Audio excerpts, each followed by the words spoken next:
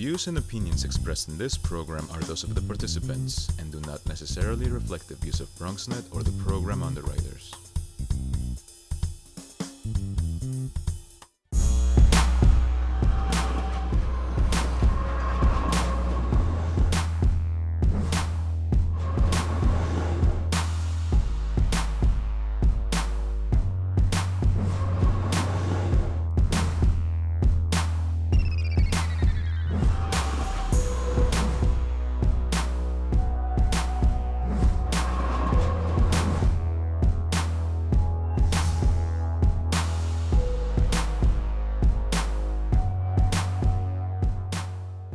Welcome to Open 2.0.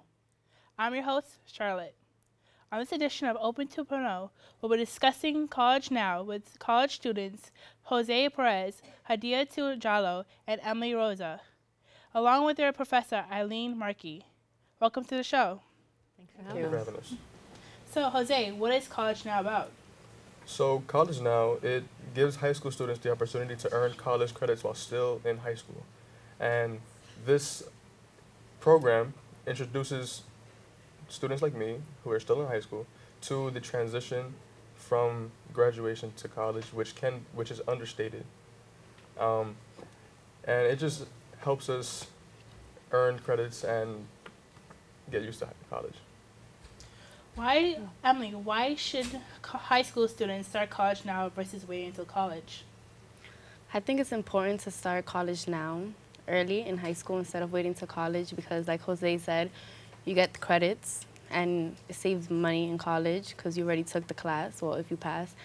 And also, some kids go into college not knowing what to do, what they want to do, and I feel like this creates a path and it helps you decide if you want to take whatever you took or if you want to shift your major to something else. Hadiatou, how long this program is for? This program is a 5-week course. We started July 9th, and our last day is tomorrow, July 9th. So College Now is a program that's available on every CUNY campus in the city, on all 18 campuses. It serves over 20,000 high school students throughout the city, public high school students from all over New York.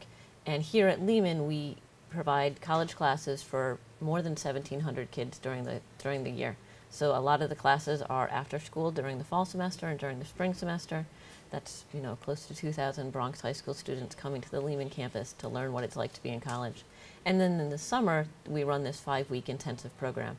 There's a science and math track, and then what I'm part of is the Summer Arts Academy at Lehman College. And so students came, like Hadiatou said, for these 5 weeks, learning theater, digital imaging, digital storytelling, dance, or in these students' case, they learn journalism for the 5 weeks. So basically anyone from New York State can come here and get credits for college anywhere? For New York City students, New York City high school students, and if they successfully complete these college classes, they leave with 3 or 4 college credits under their belt, which means when they begin college, either at CUNY or SUNY or even at private colleges, they arrive already with a few credits. And as Jose was saying, they also arrive with a familiarity with the expectations that they're going to be held to when they get to college class. So there's a lot more independence, right? The teachers hold your hands a lot less. There's generally much more reading required every night than there would be in a high school class. And so students get this sort of like a taste for what it means to be an independent student and be more responsible for your own work, hopefully meaning that they work out some of those kinks now, so when they begin college in a year, they kind of can hit the ground running. So, what topics have you guys covered over your courses in this College Now? So in class, we read this book called The Elements of Journalism. We read that it has 10 fundamentals, like the main purposes of journalism, and the main purpose of journalism is to serve the citizens the truth. And we read different parts of it, like how not to be biased when you're a journalist, and how your whole purpose is to give the citizens what is going on and let them form their own opinions of what they want. And in class, as in the 5 weeks, we formed a report on the housing crisis. And I focused on the right to counsel, NYC. So before tenants, the landlords would take them to housing court. The landlords were rich, so obviously they could afford a lawyer. But the tenants themselves, they were low income and they couldn't afford a lawyer. So majority of the time, the landlords ended up winning, and the tenants would leave the apartment and they'll go to shelters or become homeless. And now this new law allows them to have full representation if they have low income, and by 2022 the law will be fully implemented. So they will cover every borough. Right now they're covering 10457, 10467, and 10468 because those neighborhoods in the Bronx are the worst right now. So they need all the attention. But by the 5 years they'll cover all the zip codes and everyone. So what was the most impactful thing for you? The most impactful thing because is I live in the Bronx, so I live in these apartments, but I never knew this was a problem. Like my building specifically didn't have this problem, but buildings around me did. And it opened my eyes because as I was writing this report, I was learning more about it. So I was educating myself and also letting people know. And like majority of the people don't know like their tenant rights. Like you live in an apartment, but you don't know your rights. So it raised awareness and it allowed me to explore, like talk to other people, even though it was really hard to get in contact with majority of them, but it allowed me to step out my comfort zone and try new things and learn more about it. How long did it take you to complete those pieces? So we had 5 weeks to do it. You want to answer? Can you repeat the question? How long did it take for you to complete those pieces? Well, during this summer, starting July 9th, ending August 9th tomorrow, we completed this work. It's a magazine on the housing crisis in the Bronx. And over those 5 weeks, we've been reporting, investigating, finding things to talk about, talking to people, and just trying to educate the public on what exactly is going on in these apartments where we live. Was it difficult for you to interview the people who live in those housing apartments? In terms of the difficulty, for me, it wasn't as difficult as it may have been for other students in the class because I wrote a piece on an 80-year-old man who previously came to our class to discuss what was going on in his building. So he was already open for conversation. All I had to do was call him, schedule an appointment, and talk to him. But other people might have, like Emily, she had to go and actually hustle for it. Yeah, for me it was more difficult because I was covering Park Ash's buildings, and he's like one of the worst landlords in New York City. And I was researching him, and I was looking at all his records, and he's been on like the 100 worst landlords list for like 3 years. But this year he wasn't on the list.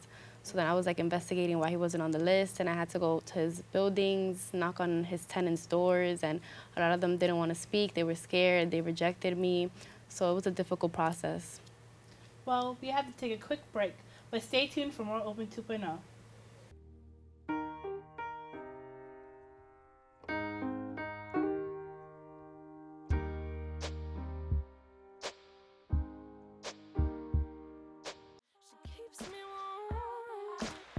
We are neighbors and best friends.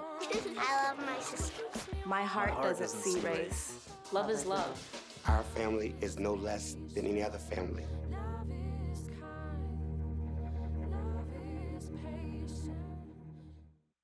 Welcome back to Open 2.0. We continue with our College Now guests. For topics that you covered in the class that you did not receive answers on, will you personally continue to find answers? Hadiatou? Coming into this classroom, like I came to this journalism class to kind of find like my career path, what I wanted to do. I've heard of journalism before, but I never looked into it. Like it's just, when somebody asked me what I wanted to do, I just said journalism or psychology. But now, since we had many guest speakers come and they focused on like immigration, like two of them, Hadiatou Markey and David Gonzalez, they focused on immigration a lot. And like yesterday when we had David Gonzalez, I had this like idea, like I want to be a TV host to talk about a lot of different issues because I'm a person that likes to talk a lot, and I like to talk about political issues that's going on, and I could relate to like immigration, like a lot of things. As a young Muslim student, is like I want to talk about a lot. So I will pursue this and continue looking at it. Of the group, which one of you are interested in journalism, and what kind of journalism would you be interested into, Jose? Well, me personally, I'm not that interested in going into journalism specifically, but I am trying to get into political science. I'm trying to take that as a major in college, and taking this journalism class has has exposed me to local events and things that I didn't really know about the Bronx.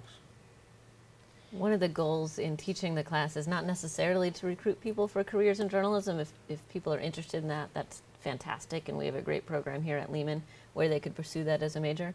But I'm also, among the goals is really to teach civics and citizenship, and by which I mean participation in the society. It doesn't have anything to do with one's immigration status. But my hope is that students learn to be active participants in the society and to understand how the levers of democracy work, and how when you have more information and more awareness, you're much more powerful. So I think of the teaching the journalism class as really providing the students with a sense of empowerment and sort of like the this superpower to be able to understand the world around them, and therefore to be able to shape the world around them, and to be able to be engaged in the conversations that determine how our lives are lived here in the Bronx. Is there field work and research involved? If so, how much, Emily? There was a lot of research involved, but most of it was like provided for us. We just had to like go into it and dig up the information that we needed for our articles. Like for example, we use DAP map, and it's like a virtual map, and then you put in your address or like any address, and you can find the building's violations code. Like there's a link and it sends you to the HPD website, the DOB website, which tells you the building's violations, complaints filed by tenants, which was very helpful for us with the magazine. And we also used the public advocates, their 100 Worst Landlords list, which also helped us with that. There was just like a lot of research to do. And then what Emily did a great job of, and many students as well, is taking the digitally available information, taking database information, facts, and cut and dry statistics, which is invaluable and is something that in a democracy we have access to because we have strong open public records laws in this city and in this state. But then what the reporter's job is to do is to take that information and then make a full story out of it. So Emily and several of the other students had to go out and, like they have the stats on what the housing code violations are. Now they had to go to the apartment and talk to people because most knowledge in the world is not online, right? Most knowledge in the world is not written down in a database. It's held in the minds of the people who live here. So they did this, what we as reporters call shoe leather reporting, going out, knocking on doors, talking to people, and being able to elevate and explain their stories. Were you interested in the news before? If not, are you now? Hadiatou? So many could relate. Like I would see the news a lot on social media, but I never knew like they would never really explain what happened. So like coming into class every morning, Miss Markey would make us read the New York Times, 2 to 3 articles, and after we finish, we dissect the article. We talk about the 5 W's and the 1 H: who, what, when, where, why, and how, and we really the journalists give us the facts, and then at the end, after we finish reading it, we have to form our own ideas. Like instead of just like social media just tells you what happened and like they blame people, but like the newspaper doesn't. It just gives you the facts and you form your own opinion, and we have discussions about the article. Professor Markey, so where can we find your information if we want to join this journalism class? So College Now, you can learn more about College Now at Lehman College by going to lehman.edu/College Now.